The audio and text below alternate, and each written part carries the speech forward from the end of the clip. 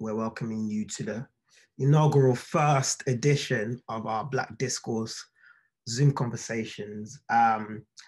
And my name is Acyde Odunlami. I'm your host for today. And we have some lovely guests in the house. Just as a little background, Black Discourse is a visual content platform which shares information regarding the global Black experience. So at Black Discourse, we aim to elevate the practice of oral tradition and curate conversations between Black creatives, which is what we're here to do today.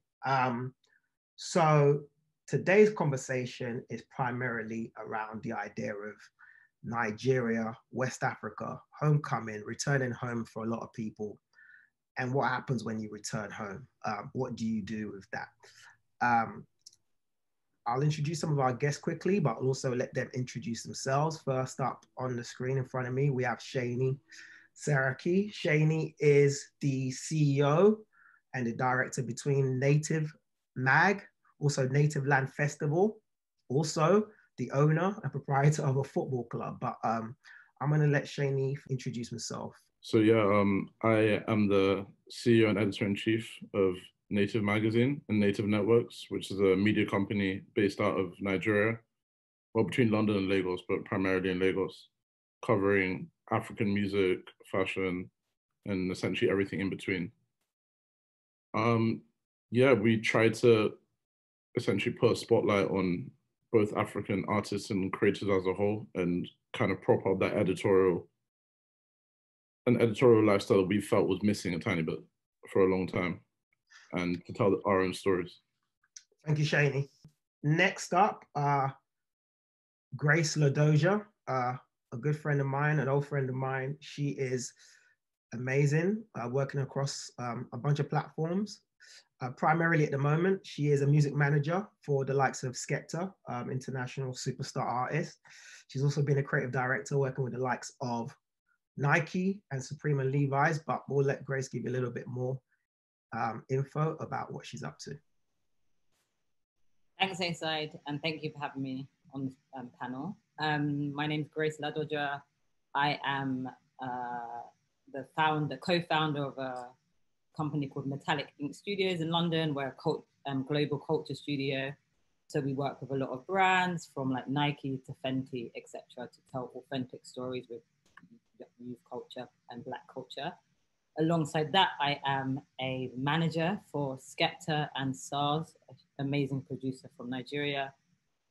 I also am the founder of Homecoming Festival, which is a festival of cultural exchange between Nigeria mainly and the UK. And I am also the creative partner for the Nike Nigeria jersey. Amazing, thank you, Grace. Next up, we have Yoanna Pepper, and you have to bear with me on pronouncing your surname. Chikezie? Is that Chizike or Chiziki? It's Chikezie. Chikezie. See, I got that completely wrong. I'm sorry about that, Pepper. Pepper is an award-winning entrepreneur. She has a platform called The Assembly, and she's been working deeply in Nigeria for the last 4 years. Can you give us a little bit more background on what you are up to, Pepper? Yeah, sure. Thank you again for having me. It's really, it's great to be on such a platform and to have such a conversation. So I founded The Assembly 4 years ago. And really what we do is to provide access to entrepreneurs and creatives in the fashion industry. And access to us means to create transformative opportunities, be that helping a young person with a career opportunity or helping them to build a sustainable business. And so for us, it's really important to be able to find or rather create opportunities for creatives on the continent who may not necessarily have access to, it could be business coaches or mentors or training opportunities. And aside that, I do a lot of work with the International Trade Center, where we run national exports training for women who are trying to gain access to international markets. So thank you again for having me. Thank you for joining us. We also have Ijemoa Ndukwe. How do I pronounce your surname, Ijemoa? It's Ijemoa Ndukwe. Ndukwe, okay, there we go. I spent so much time in America, I don't know how to pronounce Nigerian names anymore. So Ijemoa is a British-born, British-Nigerian journalist with a background reporting on Africa. You worked with the likes of CNN, the BBC, Al Jazeera, Sky News. Can you just give us a little bit more background on what you do and what you're up to at the moment, very briefly? Yeah, so I just want to start off by saying thanks so much for including me in this conversation. I think it's a much needed discussion. So as you said, I'm a journalist. I've been a journalist for 12 years, but it's really over the past, I'd say 7 to 8 years that I've been documenting African economies and then the business of arts and culture across the continent. So that work has taken the form of documentaries, reports, features for both TV and radio, as well as writing features as well for various platforms. And you mentioned some of the broadcasters I work for, like the BBC, CNN, Al Jazeera, to name but a few. I actually spent some time in Nigeria because I lived in Nigeria for 3 years. So I have spent some time there, as well as traveling all over the continent to document the arts and culture scene in places like Morocco and Egypt and Kenya. So it's been really exciting to see the trajectory, especially seeing the trajectory over a long period of time, because I'd say over the past 10 years, we've really seen this boom in production and creativity. So it's been quite interesting to document that over the years and how that's built. Thank you. Next up, we have the legend, Mr. Tokyo James, a British-Nigerian menswear designer who was at the forefront of a new generation of fashion talent emerging from the continent of Africa. Tokyo James, can you give us a little bit more background on what you do, what you've done, and what you're currently up to? Acyde, thanks for the introduction, and thanks for having me on such a, as Ijemoa said before, a much needed platform discussion. I started off in London, so I was born and raised in London. I actually studied mathematics at Queen Mary University. I started off as a creative director and stylist in the UK. After graduating, I started running my own publication called Rough magazine for a couple of years, kind of spread my tentacles to Rough UK, Rough Italia, and Rough New York, different branches before I decided to kind of move back to Lagos because there was an opportunity here and I jumped on the opportunity to come and work back here. While I was here, while I was in London, I was fortunate to work with brands like Adidas, Victoria Beckham, Puma, Vivienne Westwood, in creating digital content for them, for their various platforms. So as a creative director and as a stylist, basically. Coming back to Lagos, I was kind of headhunted by Emmanuel Kachuku, who is now the current oil minister. Current oil minister in the country, and he has various publications like Hello Nigeria, True Tale magazine, and a couple of those others. So I was brought in under that wave in order to come and be the digital director for the publications. I stayed there for a few months before I went to House of Tara and a few other companies over here. I started the brand like 5 years ago, Tokyo James. As a menswear brand, I started it 5 years ago, and yeah, where we are today. Okay, amazing. Thank you for that. Last but not least, Adesuwa, the legend. Adesuwa is a model, amongst other things, of Chinese, Nigerian, and Thai origin. She's also an amazing thinker and has been spending a lot of time in Nigeria recently, digging deep into the history and some of the textual social constructs of the country. Adesuwa, please pronounce your second name so I don't mess it up, and introduce yourself. Hi, everybody. My name is Adesuwa Aighewi. As Acyde said, Bibinigel, but my mother is Chinese and Thai. I grew up half in Nigeria and half in the States. And I started studying chemistry. I finished my degree and then I started modeling. And now I am embarking on my next chapter of my life with a project that I call Legacy. And it's centered around using art as a tool for survival as opposed to escapism in Africa. So in the sense of using art, making art for art with intent, but not just art for art's sake. So, and I'm launching soon, and then you guys will get it better.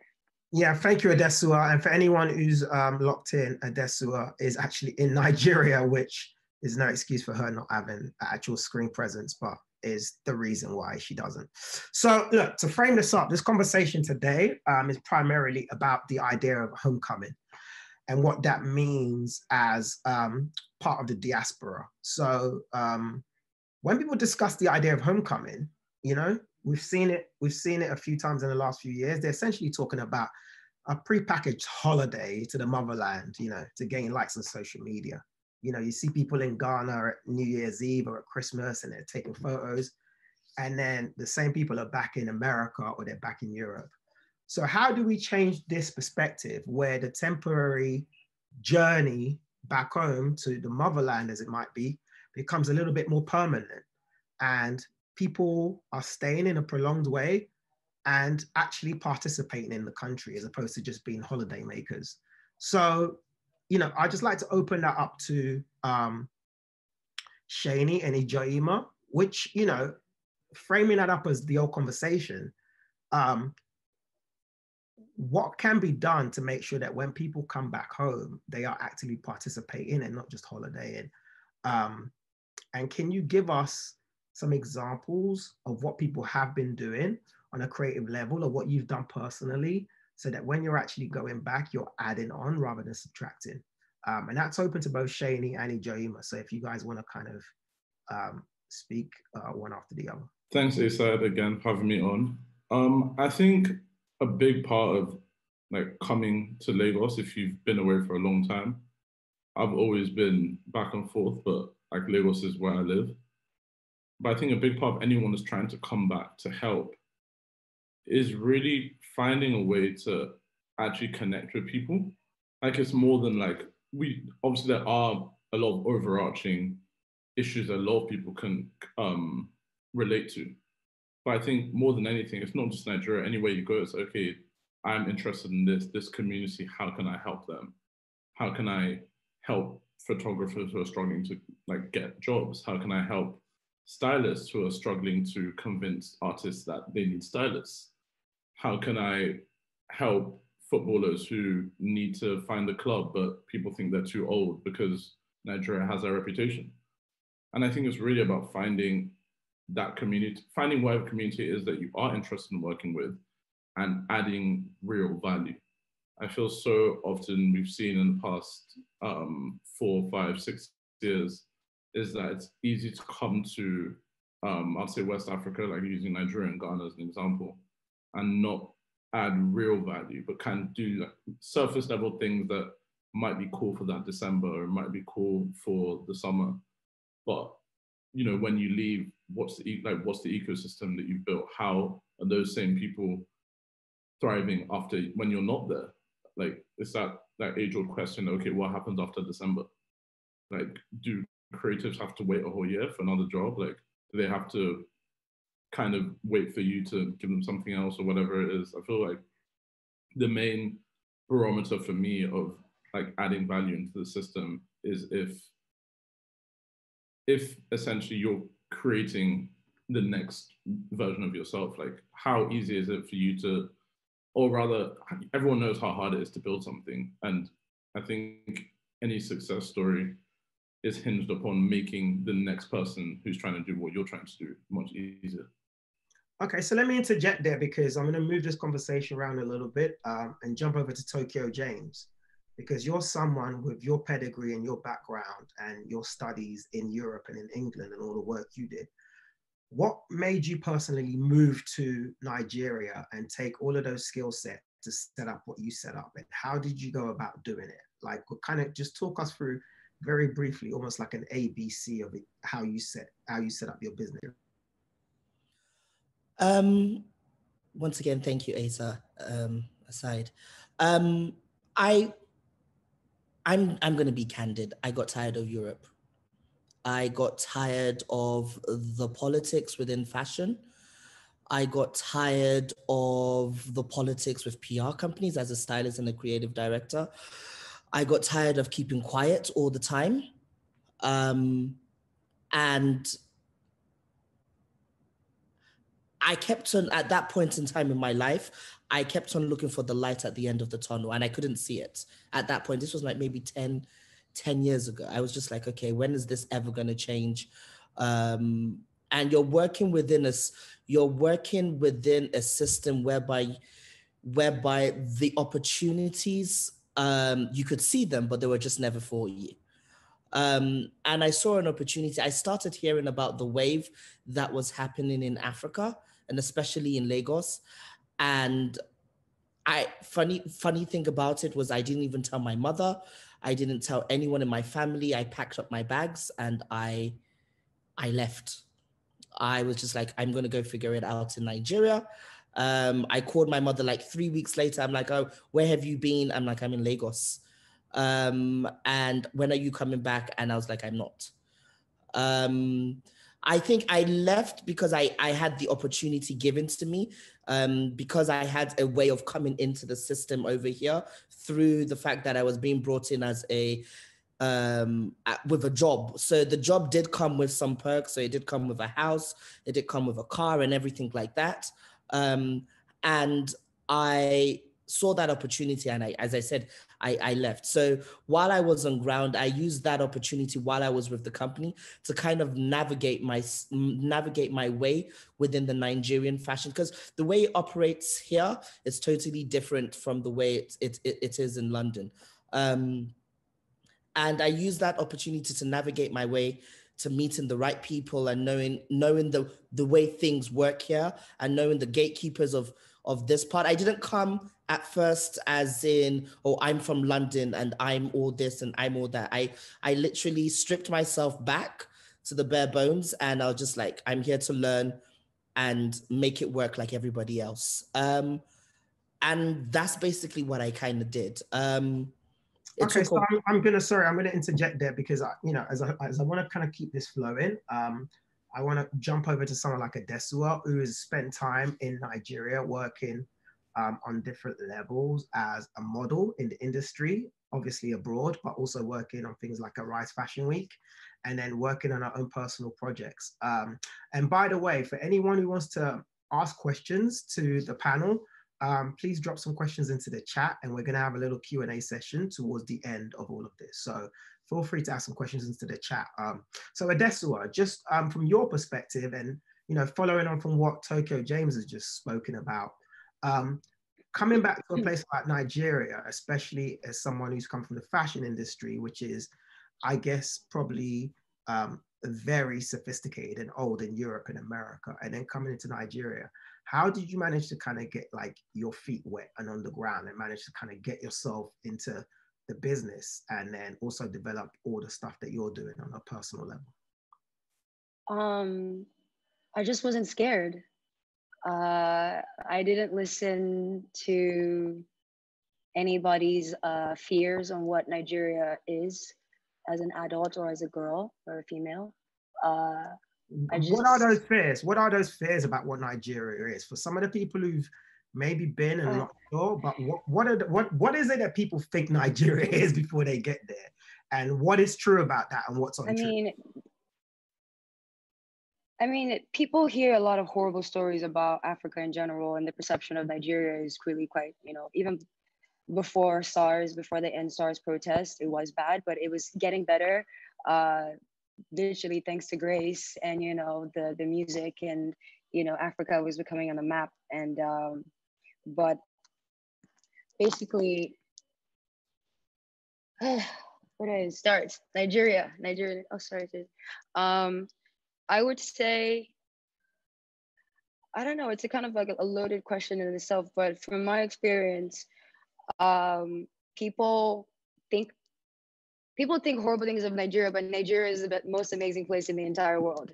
Because in the same way that all these crazy things happen, there's all the same energy that gives you the opposite reaction. But a lot of those good things aren't shown or publicized, I guess, because, you know, bad news travels faster as well. But no, there's a lot of beauty, there's a lot of joy, and there's so much magic in Africa, in Nigeria, even in all the despair, quote unquote. There's still so much to be celebrated about.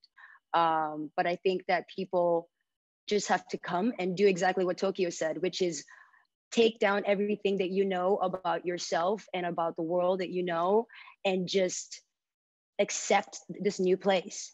Literally just come in and say, okay, what are you giving? Like, just learn, don't try to assume, don't try to assert any beliefs, and just be.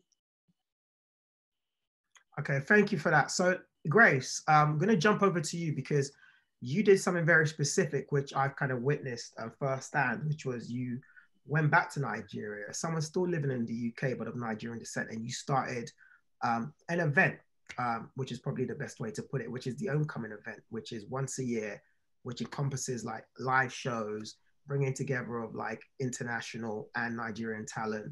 You've got workshops, you bring in a bunch of different streetwear and fashion brands. First of all, what kind of led you to come up with this idea? What, you know, what took you there?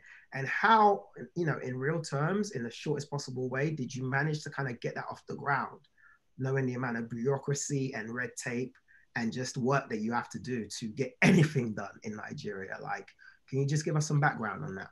Okay, so when we started Homecoming Festival, I'm going to shout out to Greatness Dex because he coined that name, and it's a great name because it exactly epitomizes what it's supposed to do. It's a homecoming.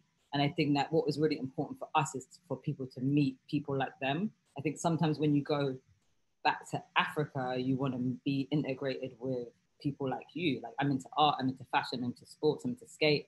Those are things that energize me, and I want to meet people that are around the same kind of interests as me. So Homecoming was very specific in its target. It was targeting a certain type of people, and it was targeting the new wave. And obviously there's amazing festivals in Nigeria. There's Native Land Festival, there's Giddy Fest, there's like incredible times. They all happen at a specific period. But for us, it was really about this exchange. Like, I feel like there was a lot for me to learn, and there's a lot for people in Nigeria to learn from people like me. So it's an exchange about, you know, skill sets. It's about empowerment. It's about, you know, talking about equality, all of the things. It's giving people a platform. And I think that when we started the festival, the main goal was that everyone had a takeaway. If you come to Homecoming, you have to add value. The whole purpose was, how do you add value to the creative community there? And I think that that's really important. I always feel like when you approach anything that is not in your home country, find your people, find people that are gonna be able to, you're gonna be able to amplify their voices so that they can help you to get across the message you wanna make. So we work with Native Land on our football festival. We work with Ball Off. We found lots of little institutions that are already established there. Not little, sorry. We found different institutions that were established there, and we partnered with them on creating a festival so everyone felt like they were valued. It's not about coming in to take, there's nothing to take over. There's nothing to do there that is about you. It's about, what's your purpose here? Our purpose is to add value to the continent. How can we be of service to the continent? That's what my role is in the diaspora. And I think that the festival was set out to do that. And I think that even someone like you or Tremaine that went to Nigeria maybe for the first time in a long time, came back and that feeling was felt. Like, how do I go and do something purposeful? How can I, you know, how can we work with the skate community to get their brand off the ground? How can we amplify designers and put them next to other designers, like Off-White next to Motherland? Like, that's important psychologically, that immediately places them in the same space. So people globally start to understand that there is a lot of creative value there. It's just about how is it best communicated, and how do we make sure that it stays in the gatekeeper's hands? I think that's really important, that there's there's a gold rush to Africa right now. It's on, like Seni will know, music, everyone's getting signed. It's on, it's all the way turned up. But what is staying in Africa? People are signing deals all across the world. That's great, but how do we sustain in Africa? And I think that that's what's really important in general from these kind of festivals and these conversations. How do we make it sustainable? How do people come back? How do you add value to the continent? And how do we build economical independence in the continent? We really put a strong focus on making sure that everyone was paid if we did stuff there. Like, it's not exploitative. We tried to make sure that there was exchanges that happened outside of Nigeria. So we did like a thing with Browns in the UK and got brand stopped. It's about like an exchange both sides, and that was really important. I hope I answered some of your question there. No, you did. And, I'm going to come back to revisit some points that you made in here, but I want to get Ijemoa and Pepper on the line. So here's a question for you guys. And it's a very kind of like clipped question, but I hope we can expand on it. So despite the nuanced challenge Nigeria holds, and everyone, those challenges are obvious to anyone who spent time in Nigeria or anyone who lives there. It seems that crave optimism is a growing currency, and that people are very optimistic about creativity in Nigeria, in West Africa, in Africa as a whole. So just from your experiences and work that you guys have done, can you give us some examples of creatives that are currently helping shape some of the situations in Nigeria? That's politically, culturally, and economically. Because I think one of the things that we spoke about when we were sort of building out this talk was, it's great to talk about the creatives and to bring all of us to the forefront, but ultimately we're kind of in a privileged sector, like the people who are doing the work, the nitty-gritty work to change the way the country is, probably are not the ones who are at the forefront or the most creative or the most privileged, So if there's some information that you guys have on who some of those people have, who some of those people are, it would be great if you could share that with us. Yeah, so I think for us who are of Nigerian heritage, we've always known that this creativity exists. We've always been aware of it. We've always had it around us. But I think what's interesting right now is that it's come into this kind of global stage. And I think through that, we've seen a number of people become cultural ambassadors for the country.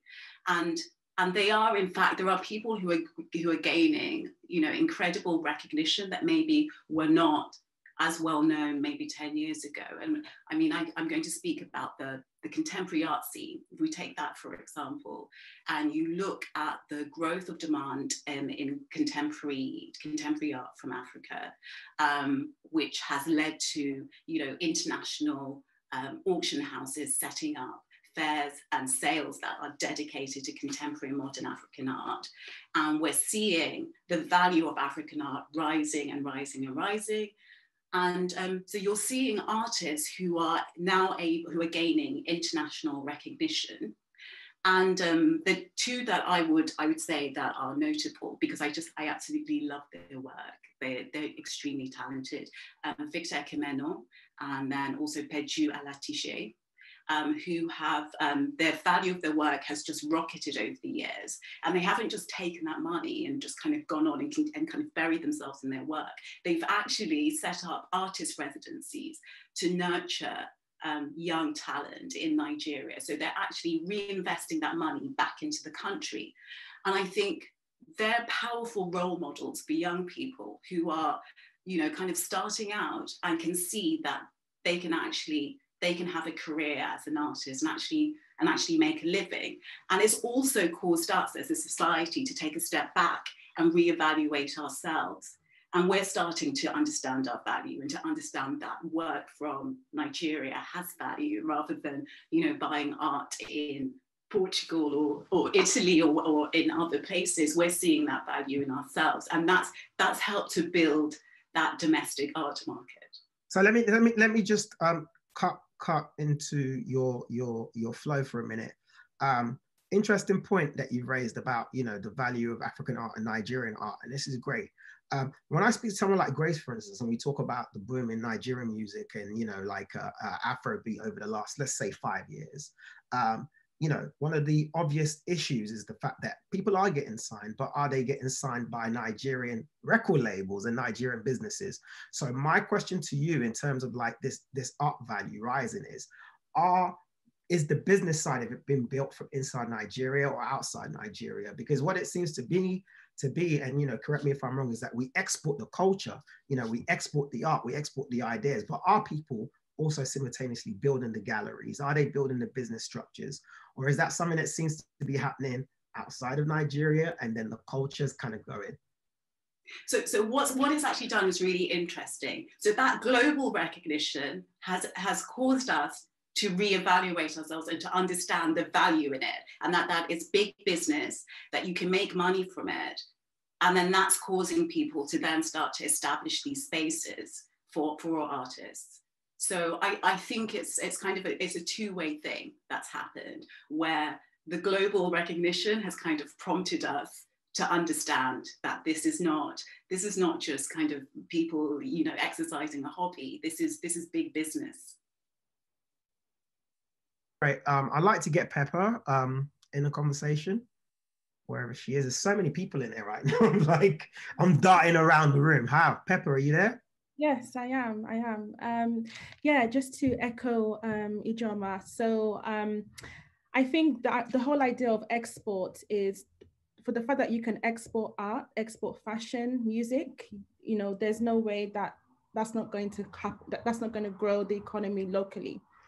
And so if you were to sit here and, you know, name all the names, I think that would be a whole nother conversation. I mean, apart from everybody on this panel, there are people, individuals like Ijemoa said, that you may not have heard of them 10 years ago, but because of the consistency and the commitment to growing local talent, you now hear of them now. So people like Tokeni Peterside come to mind with ArtX and what she's been able to build with that platform for the past 5 years.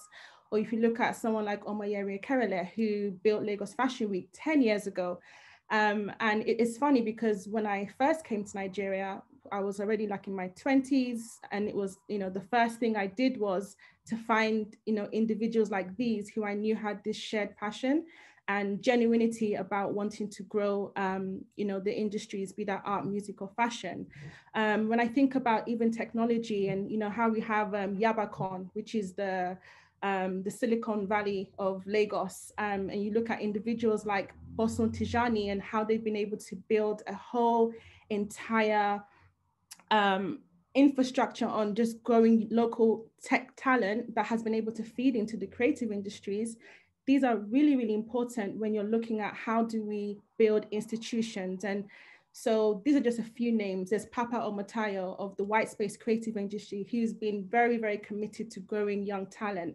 And just to also climb onto what Grace mentioned, it's really important that when companies and organizations or individuals want to come back, you try to identify these platforms as opposed to replicating. And how can you then amplify what's already happening so that the impact is deeper and not surface level? And I know, like, we've had like 20 young creatives who have never worked in fashion, never worked in retail, but because of Homecoming, they've been able to go in and literally, this is evening in my house and kids are around, but you know, they've been able to learn retail, you know, just from Homecoming alone. They learned the trick, they learned the trade, and from that, they've been able to get other jobs and be even more valuable to the local fashion industry. So I think that when we do talk about these individuals, yes, I think I'll stop now. But I hope, you know, you got the gist of what I was trying to say. And they've been quiet the whole time, but when you called my name, they came running down the stairs. I don't know. That's what family do. No, it's great to hear them. Can I add something? Yeah, please go ahead, Ijemoa. No, just because I know we were talking earlier about, you know, are we just exporting all this creativity, but we're not really getting anything back? And I actually think it's a powerful form. This cultural influence that we're building around the world is a powerful form of soft power. And I mean, when you look at the US, they did that very successfully. I mean, initially, you know, we were watching their films, we were watching their TV, listening to the music, and then, you know, that translated into buying the products. So I actually think it's a very powerful form of exporting our culture and growing in power. Thank you. I'm not sure if Adesuwa is still on the line. I know she's got issues with her Wi-Fi, which is coming directly from Lagos Wi-Fi or Ikoyi Wi-Fi. So we might have lost her on this line. What I want to do is a quick roundup, and you know, we've got some Q&A questions from the people who are listening in, so I want to share those with you. But just from my notes, Here's a very, I just want a quick, almost 1 minute, 2 minute soundbite from each one of you, which is, if I am part of the diaspora and I am listening in on this, or I plan to go to Nigeria at some point in the near future, or West Africa, what is most necessary for me to bear in mind? What is needed, right? What is needed from someone who doesn't live in that country, that can be brought back to that country to help, and to create some sense of progress? Because I think more than anything, you know, everyone brings a skill set with them individually, right? And some people bring that as a group. So just starting from Seni, if someone was coming to the country right now and they wanted to plant some roots and get involved, what would you, on your personal take, be the most important thing that they could add? For me, the most important thing would be, and it's something that's been echoed already, is this idea of amplification. Wherever you, like, I work a lot in music, so I always say in music, like, nothing is new. Like, everything comes from something else.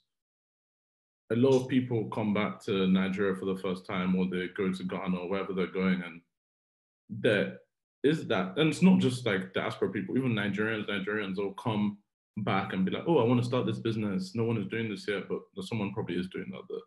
So it's figuring out what is already there and how you can amplify it to take it to the next level.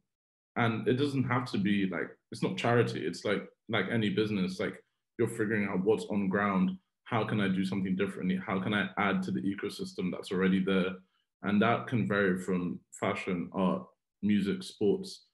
What can I do to further aid the goals of the people who have already been doing this thing? And I feel like both Ijemoa and I think Pepper mentioned that there are so many people in Nigeria who have kind of laid the foundation for what's happening now. I'm a bit younger than a lot of these people. So when even I started getting into the culture scene here, a lot of things had already been done, but these guys didn't get awards or... Oops, we've got frozen. Seni, are you still there? Seni? Okay, we're frozen. I'm gonna jump over to Ijemoa. Are you over there? Can you hear me? Yeah. Okay.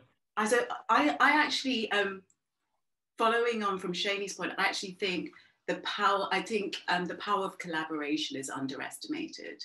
Okay. There are a lot of kind of disparate groups kind of doing competing activities. Yeah. And I think if there's a way for you to kind of join forces with existing structures, I think that could really, I mean, it could promote powerful change. So just to go deeper into this because we've spoken a lot about culture and we've spoken a lot about creativity and what that means, and you know how that's kind of front facing for Nigeria. But what we haven't got into, and it'd be another Howard discussion, is the politics of the country and the social structure of the country.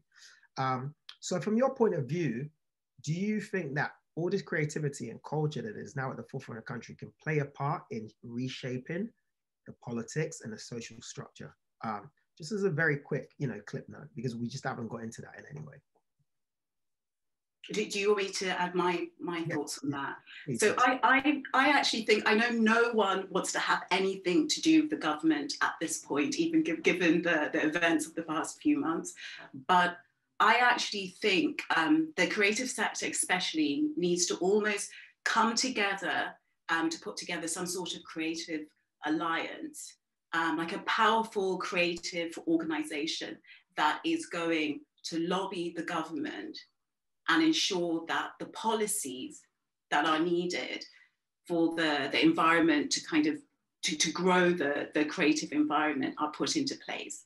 And I say that because I interviewed a business leader a few months ago about navigating the pandemic in Lagos. And one of the things she said, which I thought was really astute, is that if you're not involved in shaping the policies in your country, those policies are going to be shaped for you. Okay, I think that's a perfect way to segue into Grace. Thank you so much for that, Ijemoa. Grace, can you just add a little note in terms of like, you've done it now, you've taken your time, you studied the country, you spent some time, you understood what the needs were, and you went back and you added something. I think that's homecoming is something that people look forward to internationally and in the country itself. But if you were to give, because there's a lot of people are throwing questions in the chat, it's actually going quite crazy right now. But if you were to just give us like a real kind of like succinct version of what you think is needed right now going back to that country that you think would help in any way, whether it's socially, politically, or on a creative level, what would that thing be for you? I think it's a bit of a two-part. So first of all, I think that what everyone said about like, really amplifying people's voices, that's great. I think that the power of community is huge. And I think that is what I grew up in culture with me and Acyde. We've seen this happen before. If I look at the music industry in the UK and the community that is built to make that independent industry, that is a business model. That is economical independence in the UK in underprivileged areas. Like, it's a similar train of thought. That's what I want to take there. How do we build economical independence in Africa, in Nigeria specifically, through the creative sector? And I think that that's a really important thing. It's not just like, amplification is great, it gets it's an advert, but the business and the economics are important. And I think that, the creative sector, especially the music industry, the film industry, art and photography are all soft powers. They're huge. There's huge business there. And if that money can stay in Nigeria and start building infrastructure there, leading to additional jobs, leading to young people doing internships, and, in sectors that they love, instead of having to go through the traditional kind of framework of education, then we have a chance at building an economical value in the country. And I'm not saying that that's not happening. There's so many great labels that, what I do love about Nigerian artists in Nigeria, especially all the new gen ones, they look at their deals. They're not messing about. They see what they're signing. They're all on distro deals or license deals. So they understand the importance of ownership and independence. But how do someone like me that's been in the UK and able to see that and build that, how do I transfer that skill there? And that's kind of the next mission for 2021 onwards. How do we make sure that all stays in the country? I think that's really important. Yeah, I think we might have to call upon you, Grace, to literally be a leader in a sense of giving people the manual, because I think it's not just about the artists themselves, it's about the business structure around them. Yeah. The music industry around the world is usually a mess because of bad management, bad lawyers, bad deals. It's not the artist. The artist's job is to create. So I think we might have to call upon you at some point, to do totally like everything that's happened this year has made me understand that, like, what I've loved is that the music industry has been unraveled, and it's for us, the next generation, to put it back together. Everyone knows that the deals are a joke. We've seen, Blackout Tuesday, all of those things happen. It's really important now for us to be fearless in the approach to, like, go home, help to build there. There's things to build there. I want to be part of that. I want to be able to say, like, that's part of my legacy. I helped to build, like, some infrastructure in a country, and it's led to, 20,000 jobs in this industry. That's important to me. Okay, great. Is Adesuwa still with us? Do we still have you, Adesuwa? Yeah, she's here. Hi. Hey, hi. So listen, the question that's going around the room, I don't know if you caught it at the beginning or you jumped in halfway. It's just simply this, if you're coming back home, as you've done, Adesuwa, and like you're doing some really great work at the moment, you should actually give us some insight into legacy, because that's a really good example of, someone coming back and developing with the people in the country, the artisans, something that probably hasn't been looked at or promoted. So for me, the question is very simple. What do you need to take back? What would you like to see people come back with to add on to the country as opposed to subtract from the country? And yeah, please speak about legacy, because I think it's really important that people understand what you're doing with that. So I started Legacy about 3 years ago when I went back home for the first time in about 13 years. And, every Nigerian, every African, we always have these ideas of how do we help? How do we fix things at home? How do we make our home safe? And I remember having like really wild dreams, like I'm going to do this and I'm going to do that and da da da da. But when you get there, the sun is different and everything is entirely different. And that's something that people don't talk about, is the differences in communication that is very, very, very, very important, you know. And there is so many isms that exist here in Nigeria that don't exist in the West that could deter anybody who's trying to help. But so basically what I did when I came back was I just learned, I just hung out with people, I just made friends, and I tried to see where I could fit in. So as opposed to trying to say, oh, my home needs this, my home needs that, it's saying, okay, no, this is an entirely different infrastructure, it's an entirely different ecosystem. I just need to see how I can help. So the idea that I came up with was like, okay, how do I help the average Nigerian reach and become a global businessman, in the sense of like, how do I get them to be more competitive with other artists around the world? You know what I mean? And so I said I was gonna develop a website that was gonna eliminate the middleman, and where I would then present their artwork in the same mannerisms that's used to the West. And sorry, but by doing so, you know, you find out that there's so many things that don't work in Nigeria that, yeah, you have to rethink everything. And that's what I had to do. I had to learn about everything and try to figure out how things work out. And where I ended up was, okay, I said, what's the most amazing thing that Black people are good at? And I was like, it's art. But what is art? Art is a way of escapism, is a way of healing. And I said, okay, the same man that is making bronze statues from dusk till dawn for tourists that never come, why don't you use that same skills to make bicycles that from scrap metals that's everywhere? Why has nobody tried to make a bicycle that's locally made to compete with the expensive imports?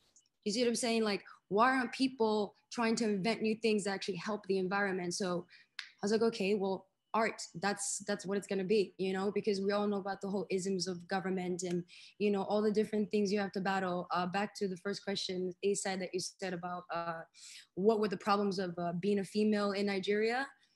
Nigeria is a very, very, very misogynistic place. There's a lot of power abuse, but my job isn't, again, to fight the system that is there, but rather to move like water in there.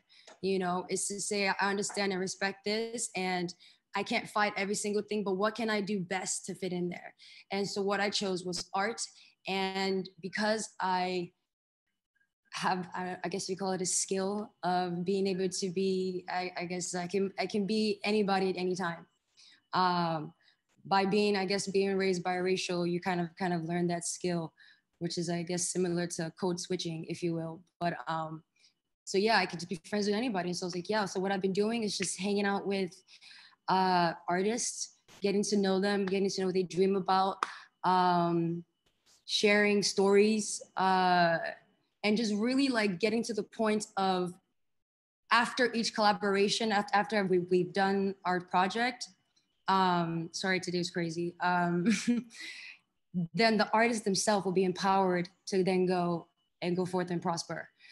Adesuwa, sorry, because we're running out of time, and you know, I really want to get deeper into this, and I really feel like we need to have a part 2 and possible part 3 to this. Tokyo James, it'd just be good to get your take on a final note about what is needed in the country now that you've been there and you are part of the new structure and you've changed a lot of things by just showing up and building your business. For anyone from the diaspora who's listening to this and is interested in kind of like being included, what are the things that you think are needed as an insider now that people can bring to the table? I would first of all say to anyone that is planning to come back home, fluidity. And when I say fluidity, I talk it from the angle of come with an open mind, and leave all thoughts of what you knew about Nigeria and leave it to one side. As someone that's been here for so long, I don't even know if I say I'm still learning, and I'm still going with the process, and I'm still figuring it out every single day. Hence the word fluidity. You have to be able to adjust yourself like that. I just feel that amplification, as other people have said, and collaboration. Those are the three main things: fluidity, amplification, and collaboration. Whichever sector you may be, whether it's tech, fashion, music, health, whatever it is, it's find a place where you can fit in, amplify, and navigate it through that way. So that's what I would say. Thank you very much. Pepper, do you have anything to add on to that before we take some Q&A from the chat room? Yeah, I mean, I'll just give a few practical tips, because I think everybody's journey into Nigeria has been different, and you're not always going to have a cushion or friends. So one of the things that helped me was I traveled a few times on university projects. I was really interested in Igbo hip hop. At the time, the artists now were not really existing then. And so I did a dissertation on language and how that's a powerful a signifier of identity. And that was like my first, okay, I'm really in the trenches. And then I did my National Youth Service. So for anyone who doesn't know what that is, it's like a compulsory youth service, like a government program for 1 year. And what that helped me do was I was in Nigeria for a year, and I was able to then, do my youth service, but then find opportunities to work with individuals that I was interested in their work, and obviously work on other projects. And so what that helped me do was I wasn't necessarily going in kind of like as a novice. I was kind of building my network very slowly, meeting people like TJ, and just being able to kind of build my network so that when I was kind of clear on what I wanted, it wasn't going to be a major shock to me, as a cultural shock that tends to happen when you do go to Nigeria for the first time.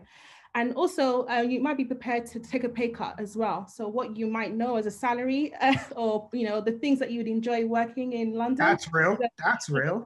As a creative, you have to be willing to take some cuts and some shortcuts. And again, this idea of being very open-minded, it's like nothing you've ever seen before. But then if you're consistent and your heart's in the right place, the benefits will obviously be, it's your home. So I believe that so far as you're, touching ground and you're doing things that are sincere, it will be fine. So that's what I would just add. Okay, thank you so much, guys. So we've basically got 2 minutes of kind of like the hour. We could spill over if people are here for it. Going to take a few questions, a Q&As. There's loads in the chat. Some of the topics we've covered already. But one of the questions that popped up is just the idea of technology and how it's used in Africa and how it's helped propel change and progress. I had a conversation with Seni maybe a month ago, just talking about how, during the SARS protests and that situation, without the kind of, how could we say, the non-traditional media use of technology, a lot of the information wouldn't have made it out of the country. So Seni, are you still here? Yeah, I'm back. Nepa tried to get me, but I'm here. That's another reality. The technology. So I just want you to touch upon very quickly just the role that technology's played in propelling your business forward and kind of helping you communicate, because we were just talking about the fact that there was so much kind of red tape around the information when disaster protests were happening, and there was a lot of kind of censorship. Just give us a kind of like an anecdotal take on that. I mean, for us, like Native as a prime business is a magazine, like print, and obviously digitally we have a website. And that is not something that's new, but I guess a lot of publications based in Nigeria have kind of stemmed from traditional media, like it's come from either a newspaper editor leaving a massive publishing house or that kind of thing. So there's a kind of way that they do things. And I think a big issue with the news and the media and publishing in Nigeria for a long time has been they're set in their ways, and a lot of people aren't really, essentially not catering to young people. And when you speak to a lot of the older editor-in-chiefs and publishers, they're like, oh, young people don't read, young people don't care, etc, etc. And for us at Native, first of all, we know that's not true. our number shows that the young people do read and they do care about stuff that they care about, like anyone else. And when it came to reporting on what I'd call like society news, like, you know, news, not music news or fashion news, but things that are happening on a day-to-day basis, we took that decision that we were going to be a platform that young people could come to see what was going on. We know we have a big diaspora following, and we know that they want to know what's going on. They're worried about their friends and family back here. And we wanted to be that place where someone like you, Acyde, or whoever could be like, oh, okay, so that's what happened today. Or, oh, actually, you know, the military or the police said this happened, but that's not true. Like in the media publishing world, you know, people are kind of seeing it as like a stamp of approval if the Nigerian police Twitter account put fake news on your article. That was like oh yeah, I mean, that must be true then. Like, so yeah, it was definitely a very enlightening period for a lot of us, and it kind of just showed us the power of what media could do in like a new age of technology. Amazing. Thank you so much. Listen, we're going to wrap this up. Unfortunately, there's so many questions and we just don't have enough time. We'd love to revisit this again with everyone very soon, because I think there's so many questions from the chat room. There are a few more questions that have arisen based on what you guys have said. I really appreciate your time. I want to thank Sami Janja from Consul, part of the Black Discourse team. I want to thank Zion Estrada for producing this, and Jumoke Adekunle for introducing us some of the brilliant guests today. But thank you very much, everyone. And hopefully everyone's got some insight and some information from this. Follow us on blackdiscourse.co, which is on Instagram. And someone said we should bring this to Clubhouse. It will probably be there for 8 hours, but anything's possible. So we'll figure out in the future. But I appreciate you so much, Adesuwa, Seni, Grace, Pepper, Ijemoa, and Tokyo James. Thanks for popping in and for sharing your points of view. Appreciate you guys.